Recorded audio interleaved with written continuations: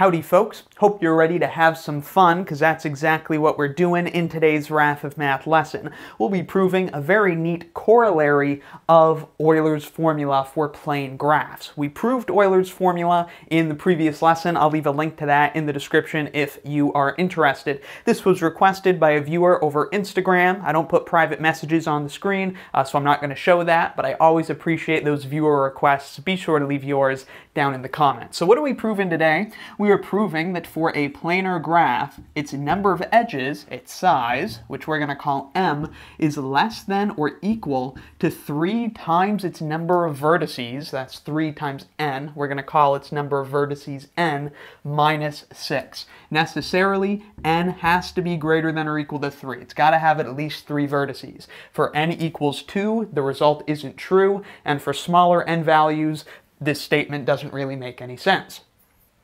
Alright, so what we're going to do first is prove this result for connected graphs. That way we'll be able to use Euler's formula, and then at the end we'll quickly extend it to disconnected graphs. But before we get to that, we just want to prove it for one graph in particular. Consider all connected plane graphs that have less than 3 edges and at least 3 vertices. There's only one such graph. Observation will quickly show us that this is the only connected plane graph with at least 3 vertices, but fewer than 3 edges.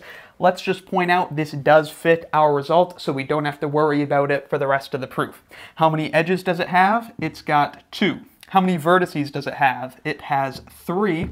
So this side of the equation, or inequality, would be 3 times 3 minus 6. And indeed, 2 is less than or equal to 3 times 3 minus 6, because 3 times 3 minus 6 is 3. Alright, so the result holds for this graph, the path graph on 3 vertices, so we can ignore it going forward. That means the size of the graphs we'll be considering are all at least 3. Because one more time, that was the only connected plane graph with at least 3 vertices and fewer than 3 edges. So going forward, we can assume that the size of our graphs is at least 3. Alright, now on to the beginning of the proof for connected planar graphs. Note that this result only has the size and the order of the graph in the inequality. It doesn't involve the number of regions that the graph has. So we don't need to have a plane drawing of a planar graph in order to see that it satisfies this inequality. However, it will be useful to consider a plane drawing of a planar graph for the proof. So we're supposing that we have a connected planar graph G. Now let's consider a drawing of that graph. So we'll say let G be a plane graph, which means it has been drawn in the plane with no edge crossings, which we know is possible since it is a planar graph. And now we can use this abstract drawing in order to construct our proof. We want to use Euler's formula, which involves the order, size, and number of regions of the graph. The inequality we want to prove, however, does not involve the number of regions in the graph. So we're going to have to craft some relationship between the regions in the graph and either the size or the order of the graph. We're going to pick size, so we're going to find a relationship between the number of regions in our plane graph and the number of edges in the plane graph. So for convenience, let's start building up a little bit of notation. Let's call the regions in our plane graph, we'll write that over here. We're going to call the regions in our plane graph R1, R2, and so on all the way up through some little rth region, RR. Now remember that regions have boundaries. The boundary of a region are the vertices and edges that are incident with the region. Each region will have some number of edges in its boundary. We're going to have some notation for those numbers as well, so let's write that over here. So we're going to say that the number of edges in the boundary of the region Ri, we're going to call those numbers M1, M2, and so on all the way up through MR, the number of edges in the boundary of the region R sub R. So the number Mi is the number of edges in the boundary of the region Ri of our plane graph. All right, now, what do we know about each of these numbers mi? What do we know about the number of edges that are in the boundaries of all of these regions? Well, I would like to claim that it is greater than or equal to 3. That's my claim. How do we know that this is true? Well, if a region isn't the exterior region, the rest of the unbounded plane, if a region isn't that, then it must be enclosed by some closed curve. And in graph theory terms, a closed curve in the plane, that's going to have to be a cycle. And a cycle has at least 3 edges. So again, if a region isn't the external region, the unbounded external region, then it's got to be closed by some curve. It's got to exist within some curve, which in graph theory, in the plane, that's a cycle, which has to have at least 3 edges. So for all of those regions, we know this is true, that its boundary has at least 3 edges. Now, what about the unbounded, which is kind of a strange term to use because it does have a boundary, technically speaking, but we often call it unbounded, external region? How many edges will that have? Well, again, I claim that it has at least 3. Suppose it doesn't. If it doesn't have at least 3 edges in its boundary, this external region, then it either has 0, 1, or 2 edges in its boundary. If it has 0 edges in its boundary, and our graph has at least 3 edges, which we established earlier, then those 0 edges in the boundary of the exterior region must entirely enclose all of the other edges of the graph. Otherwise, those other edges would be incident to the external region and thus would be part of its boundary too. Now that obviously can't be possible. 0 edges can't enclose the rest of the graph. That would have to be a cycle. Similarly, if the exterior region's boundary has 1 edge, that 1 edge would have to enclose all the other edges of our graph. Otherwise, those other edges of our graph would also be incident to the exterior region and be part of its boundary. So the point is, whether we suppose the boundary of the exterior region has 0, 1, or 2 edges, either way, those 0, 1, or 2 edges have to do something they can't do, which is enclose a region, because we need at least 3 edges to do that. So clearly it's not possible. The exterior region also has to have a boundary with at least 3 edges.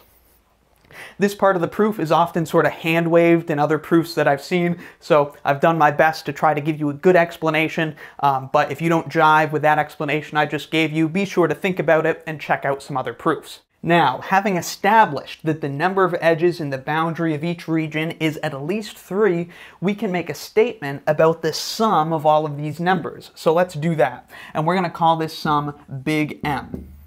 So big M is the sum of the number of edges in the boundary of each region. So that's the sum of mi from I equals 1 to I equals r. What do we know about this sum? Well, we're adding up these mi's. We're adding up r of them. Every one of them is at least 3. So this sum in total is at least 3 times r. 3 times the number of regions, 3 times the number of mi's that we're adding together. So now, let's write this in a separate inequality down here. We've got that 3 times r is less than or equal to big M, so we've bounded it below.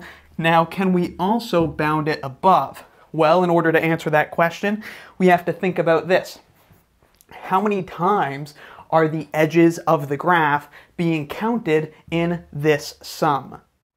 Well, let's think about it. If an edge lies on a cycle, then that edge is part of this curve that encloses a region. And so the edge will be counted in the boundary of that enclosed region, and it will also be counted in the boundary of the region outside of that closed region. That might be the exterior region, or it might be a region that's also closed by some other curve. But again, we'll just say that one more time. If an edge lies on a cycle, then it's going to be counted in the boundary of that region it encloses, and it's going to be counted in the boundary of the region outside of that region, which could be the external region, or it could be some other region. We can see here, for example, this edge is counted as the boundary in this region, and it's part of the boundary of this region. On the other hand, so just to say that one more time here, in this sum of all the edges in the boundaries of our regions. If an edge is on a cycle, it's going to get counted twice.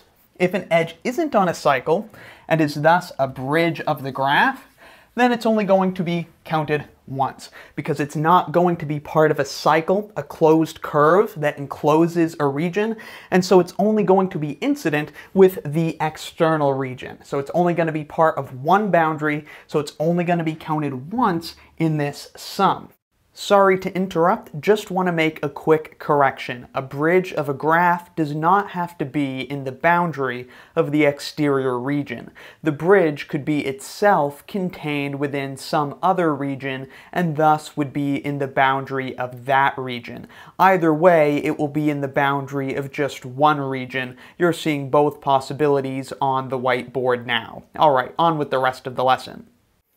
So in total, what we've just said is that if we add up the number of edges in the boundaries of our regions, every edge is going to be counted at most twice. They're only going to be counted twice if they're on a cycle, otherwise they'll be counted just once.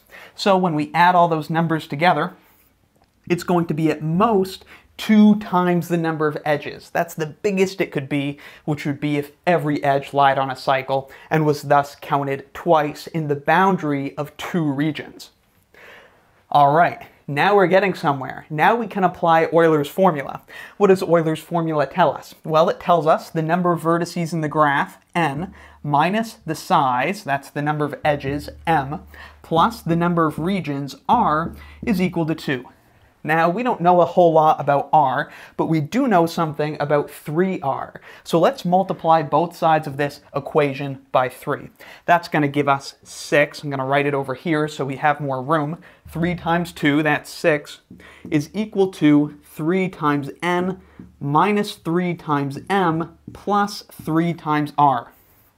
Now we know 3r is less than or equal to 2m. So if we substitute 2m, well, not technically substituting, but if we replace 3r with 2m, we're going to make the quantity either bigger or it will stay the same. It's going to be less than or equal to, right? Because we're making 3r into 2m, which is at least as big as 3r, so the quantity we get will be at least as big as the quantity we originally had. So we've got this is less than or equal to 3n minus 3m plus 2m. We replaced 3r with a number that's at least as big as it. Now clearly there's some simplification here.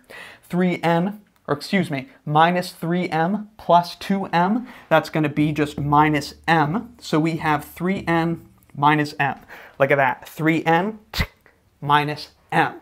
All right, so in total, what is this inequality? This is 6 is less than or equal to 3n minus m. Let's write that. 6 is less than or equal to 3n minus m. Solve for m. Add it to both sides and subtract 6. What have we got? We've got m is less than or equal to 3n minus 6. Ta-da! And that completes the proof for connected planar graphs. I think it's certainly a bit surprising we have that if a graph is planar and connected, if it can be drawn in the plane with no edge crossings, then its number of edges can at most be 3 times its number of vertices minus 6. All right, now what about a disconnected planar graph? Well, if we draw a disconnected planar graph in the plane, we can certainly add edges to get a connected plane graph. Imagine this, we just line up the components of the disconnected planar graph, pick a vertex that's in the boundary of the exterior region for all of those components, and then just add edges to connect them together. When we do that, we'll get a connected plane graph that has more edges. Now, we just showed connected plane graphs have to satisfy this inequality. So if the number of edges in that connected plane graph is less than or equal to 3n minus 6, then certainly in the disconnected planar graph that had fewer edges, it also satisfied this inequality, and so the result holds for all planar graphs that have at least 3 vertices. Remember to specify that, at least 3 vertices. So, amazing. Now, 2 quick notes before we call it quits for the day.